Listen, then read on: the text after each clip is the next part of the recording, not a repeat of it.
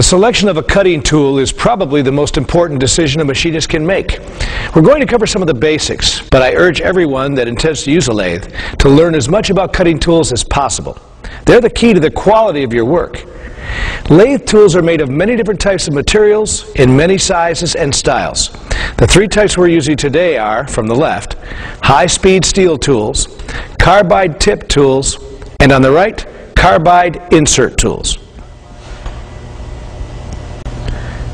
High-speed steel tools can be used for many turning operations on all but the toughest alloys. The tools are sold as blanks in many sizes and grades. The machinist grinds the point of the tool depending on the type of metal he's cutting and the type of turning operation he intends to do. A good machinist handbook will give you the standard guidelines for grinding high-speed steel tools. The cutting edge of a carbide tip tool is brazed to the end of a steel shank. The shape of the cutting edge, its profile and cutting angles are manufactured into the tool. A little cleanup on a green wheel, a silicone carbide grinding wheel, and the tool is ready to go. Cemented carbide will handle much more heat than high-speed steel, so carbide tools are able to cut tougher metals and cut at higher speeds. Cemented carbide is also used to make small inserts that are clamped to a tool shank. This style insert is manufactured with a cutting edge on each of its three sides. After an edge is dulled, the insert can be unclamped and rotated to the next side. After all the edges have dulled, the insert is thrown away and replaced by a new one. Although this type of cutting tool was designed for the demands of high production work, it's really a great tool for the beginner because it allows even the person with little or no tool sharpening experience the ability to easily maintain a properly formed, sharp tool.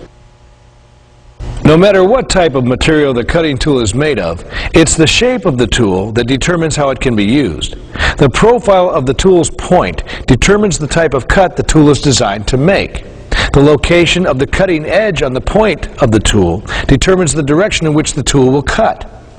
Turning and facing tools are either right or left-hand tools, depending on which side of the tool's shank the cutting edge is ground. Right-hand tools cut from right to left because the cutting edge is on the left side of the tool's point. Facing from the center of a part to the outer edge, cutting right to left, requires a right-hand facing tool. Left-hand turning and facing tools cut from left to right. Cutting away from the headstock in a turning operation, or from the outer edge to the center in a facing operation. The cutting edges on these tools are on the right side of the tool's point. Sending a tool straight into a workpiece is called a plunge cut. This type of cut requires a tool that has the cutting edge square on the nose of the tool. Here we're using a high-speed steel cut-off blade and holder. The position of the cutting tool in the tool holder is very important. Tools should always be placed as far into the tool holder as possible to give the cutting edge adequate support and to reduce the possibility of the tool vibrating. In the case of a boring tool, only the length needed to clear the hole should extend out beyond the tool holder. The height of the tool should be set to match the center of the lathe axis. A lathe center placed in the tailstock can be used as a gauge to set the height. On this tool holder, shims and spacers are used to raise the tool.